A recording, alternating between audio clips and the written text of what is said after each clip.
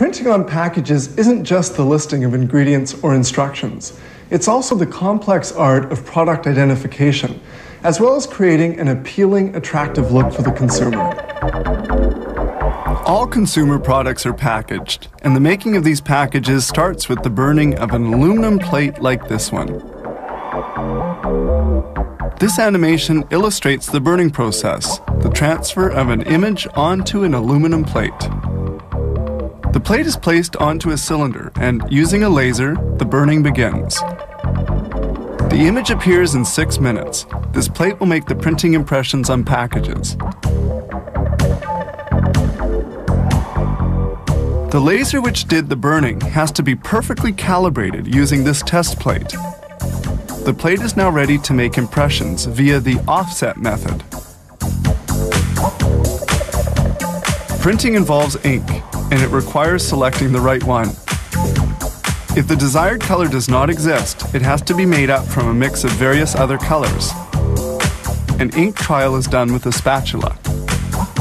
And using this small manual press, color ink tests are done.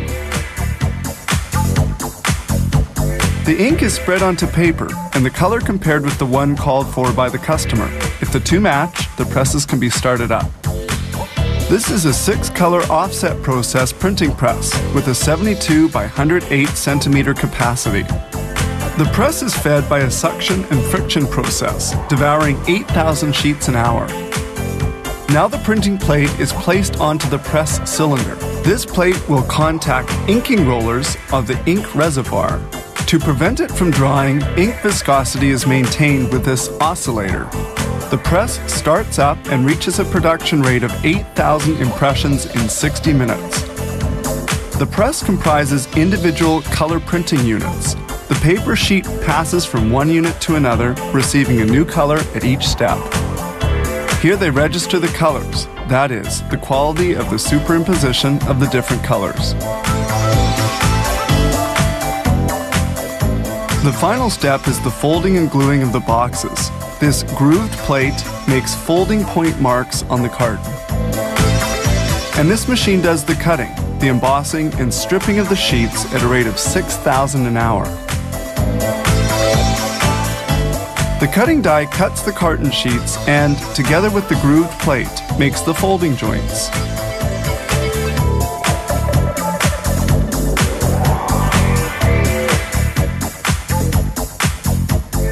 This sheet is slid behind the cutting die to equalize the cutting of the sheets.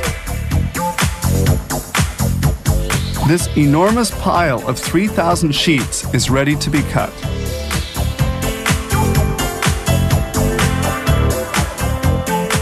The embossing press feeder handles between 6,000 and 8,000 sheets an hour. Rollers guide the sheets in the direction of the press. And here, the sheets are embossed by the machine. The precision of the embossing is then verified. Next comes the cutting of the sheets. This goes on at 8,000 an hour. The cutting unit strips and removes the unnecessary pieces, and the carton scraps are sucked up for eventual recycling. The scraps can also be cut away manually by using a hammer. And the carton end pieces are sent off for recycling.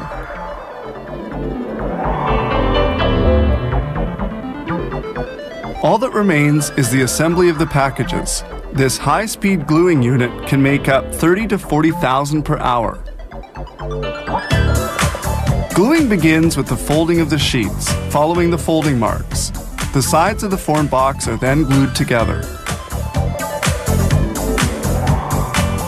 An average of between 5 to 8 steps are needed to fabricate a packaging box. Every day, this plant produces between 1 and 2 million boxes, requiring almost 4,000 tons of cardboard annually.